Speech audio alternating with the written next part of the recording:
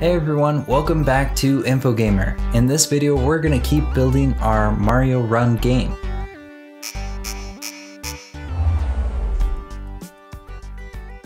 Now in the last video, we showed you how to add player movement to our main character. This included a forward run, a jump, and gravity. In this video, we want to make it so that our camera follows our main character at all times. Right now, since we don't have a camera follow script, our main character will actually end up running off the end of the screen, which is really bad. We don't want that because we want our players to be able to see what our main character is doing at all times. If we don't have a camera follow script and he runs off the end of the screen, he could fall in a hole, or he could even just be running constantly up against a wall and we wouldn't even know. So we want to fix that. And let's get started. So here you can see our project is open in Unity, and from our last video, we were able to create a capsule object for our main character and a cube object that we've stretched out to be the ground. Now these are just placeholder objects, and we'll eventually replace these objects with awesome models once we get cool models for whatever game we want to build. Well, let's go ahead and hit play and we'll show you what the script does from the last video. So when I hit play, you can see that our capsule falls with gravity, and once he hits the ground, he starts running. But as you can see, he ran off the end of the screen, and we have to end up looking in the scene view to see what the capsule's doing. And he fell off the end of the ground, which is really bad. And so we're going to fix that, but we were also able to add a jump feature to our game. And this jump feature is variabled, which means that depending on how long I click the mouse, our character will jump to different heights, which is awesome, which is also included in pretty much every Mario game.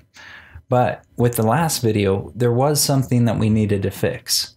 Now, I didn't realize this, but even though we're not using a rigid body in physics, we actually need to put these functions that we created for our player controller into the fixed update function. Now, I think it's because we're basically replicating physics, and a lot of the things deal with time.delta time. And it was really weird because when I had this project open on a different computer, an older computer, it worked fine. There was nothing wrong with it. I could just leave these functions in a regular update function and it ran perfectly. But when I brought it over to our newer, nicer computer, for some reason it was messing up. And I think it was because the hertz on our processor or graphics card, whichever one, it was actually too high and it was messing up the math for some reason. It was really weird. And that might not be the actual reason, I'm just speculating. But once I put it in a fixed update function, it worked. It fixed the problem and it was able to run on this computer and our older computer. So I think it's because we're essentially replicating physics. Now, whenever you use like add force for a rigid body, you're going to want to put that in a fixed update function. But as well, I think anytime that you're replicating physics, you want to put it in a fixed update function. And that's just really simple. You just add fixed with the capital F on the front of your update function, and it becomes a fixed update function. So pretty cool, easy fix. And now let's get started with our camera follow script. So I'm going to go back to Unity and let's create a new script to be our camera follow script. So I'm going to click create C# script and let's call this camera follow. Now let's go ahead and open it in Visual Studios. Once you have it open in Visual Studios, there's going to be a couple variables that we're going to need to add at the top. The first one is going to be a public game object, and this is going to hold our player. And then we're going to need a couple float variables. So let's do private float. This is going to be delta x. And then we need a private float. This is going to be our camera, let's say camera Y, and then public or private float, and this is going to be our camera Z. Now the first thing that we're going to want to do once we've created these variables is set our delta X and our camera Y and camera Z variables to their initial values. Since they're private, we can't set them in the inspector, and so we have to set them in Visual Studios. So the first one, delta X, we're going to say delta X, and we have to think what do we want delta X to be? We want it to actually be the distance from our camera and our main character in the X direction. We want to have it be the value of the distance between them. And so I'm going to do delta X equals, and then we need math F to get the absolute value. So math F dot, and then ABS is for absolute value. Then this is a function, so we need parentheses, and then we're going to pass in a float value. And the float value is going to be our player dot transform dot X, no, position dot X minus our camera, no, our transform. Since this script is going on our camera, then we can just call the transform. We don't need to call main camera or whatever. So transform dot position dot X. Awesome. Now we're going to set our camera Y value. And this is just going to be camera Y equals transform dot position dot Y. And then camera Z is going to be equal to transform dot position dot Z. And the reason why we want to get these is because we're actually going to be changing the position of our camera pretty much like every frame. And so we need the value of these, but we don't want to have to get the value every time. And this makes it so that we can actually modify these values, and it will modify the position of our camera. So let's think about how we're going to modify our camera's position so that it's always following our main character. So our main character is going to be running at a constant speed in the X direction. And so we want to first modify the camera's X position. And we need to not just set it to the main character's position, because then it wouldn't have an offset. And we got the delta X value so that we knew what that offset is. And so let's create a new function, and this is going to be a void, and let's call this set camera position. Parentheses, curly braces. Inside this is where we're going to be setting the X, the Y, and the Z values of our camera's position. And so to do this, let's call transform.position, and we need to set it equal to a vector 3. We need new vector 3. And then parentheses, and this is going to require 3 parameters. So the first parameter is for the X position. Now, in order to set the camera's X position, we need to know what the main player's or the main character's X position is because the main character's X position determines where we put the camera. And so to get the player's X position, we're going to call our player variable and then .transform.position.x. And then we want to add the offset, which is the delta X variable that we created. So plus, and then we call the delta X, not delegate, delta X. The next parameter is the Y position that we want our camera to be. And this is just our camera Y value. And so since we're not modifying the Y position of our camera yet, it's just going to be a constant value, which is what we got with our camera Y variable. So camera Y.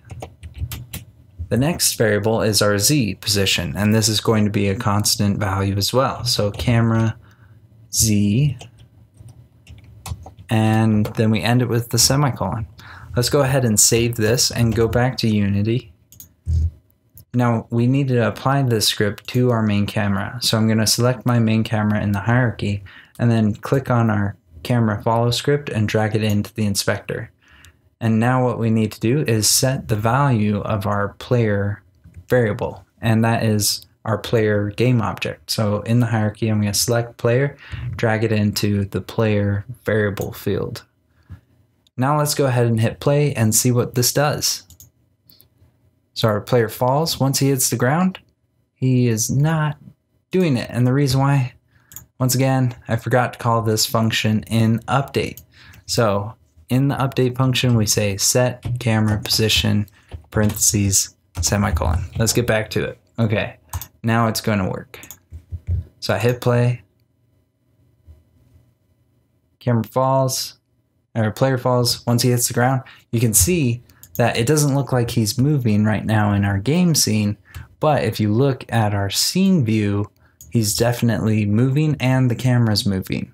So that is awesome. We got there it is, the end of the ground, and he falls off the screen. Now our camera's not following him in the Y direction, but he is following him in the X direction. So that's awesome. Let's go back to our script so that we can add the Y value. So to do this, all we need to do is modify the camera Y value.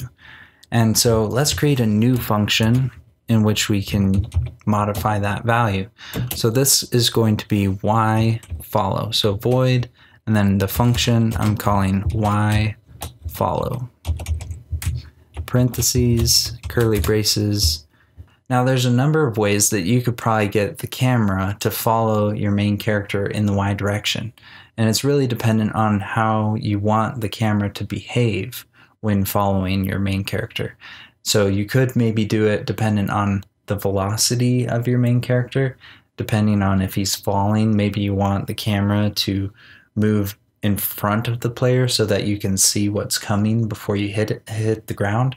Or you could maybe even have it move above the player so that you can see where he's jumping. That's one option. The method that we're going to use in order to get the camera to follow our main character in the Y direction is actually through a buffer zone. We're going to create a buffer zone in the Y direction where if our player is inside that buffer zone, the camera doesn't move. But as soon as the player starts leaving that buffer zone, it repositions itself in the correct place. So to do this, we actually need to add one more variable up at the top of our script. This is going to be a public float, and this is going to be delta Y. Now inside our Y follow function, we need to create a few if statements. So the first one is going to be if, and then we want the player's transform, so player.transform.position, and then we want the Y position is less than the transform of our camera, or the position of our camera. So transform.position.y. So we're measuring to see if our player is less than the camera's Y position. But we don't want it to just be the camera's Y position. We want it to be the buffer zone underneath the camera. And so to do this, we're going to subtract from our camera's Y position the delta Y value. And if this is true, so if the player is below that buffer zone, then we want to reposition our camera. And to do this, since we're already setting our camera in our set camera position function, we just have to change the camera Y variable. So camera Y equals the player's player.transform.position.y plus the buffer. Okay, so real quick, if the player falls below the camera's buffer zone, then we want to reposition the camera only to the player's position plus the buffer zone. And so that it'll kind of do this like reposition, all dependent on the player's position. But we don't want to set it to the player's position. We want to set it to the player's position plus the buffer so that the player will, in the next frame, fall outside the buffer.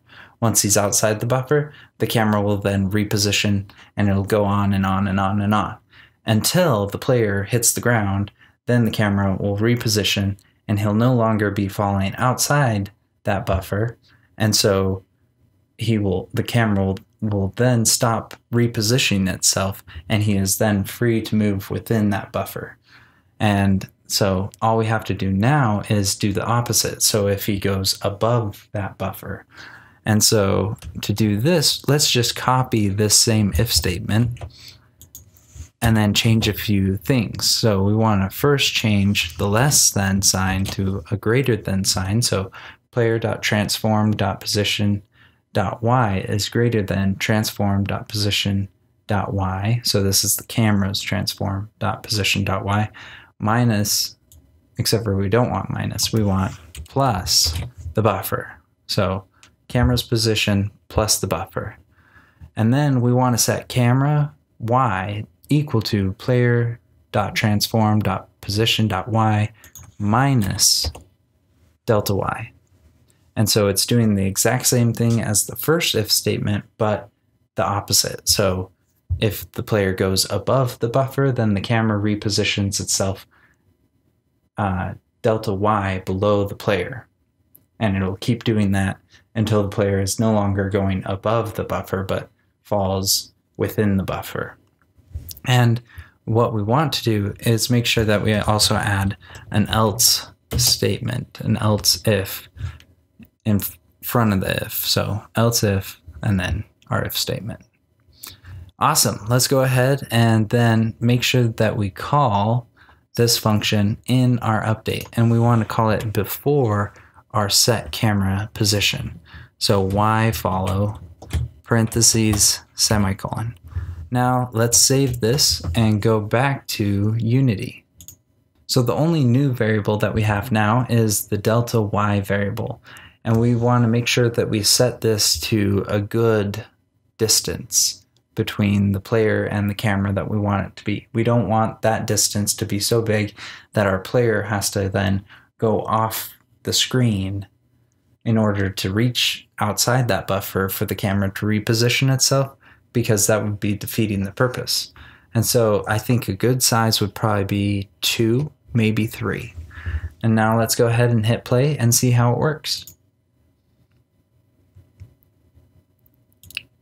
So you can see that he fell, and once he goes off the end of the screen, he falls with the camera, or the camera falls with the player.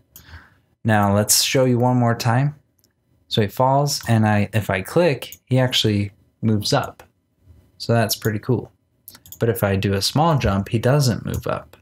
It's only when I do a big jump, and then our camera's still following our player even after he falls off the end of the screen. So that's everything that we're going to cover in this video. Thank you so much for staying to the end and following along. If there was anything that was confusing or hard to understand in this video, make sure that you leave your questions in the comments below, and we'll get right back to you. Hit that like and subscribe button if you haven't, because we're going to keep building Mario Run, and you need to stay tuned for all our future videos. We'll see you next time. Bye.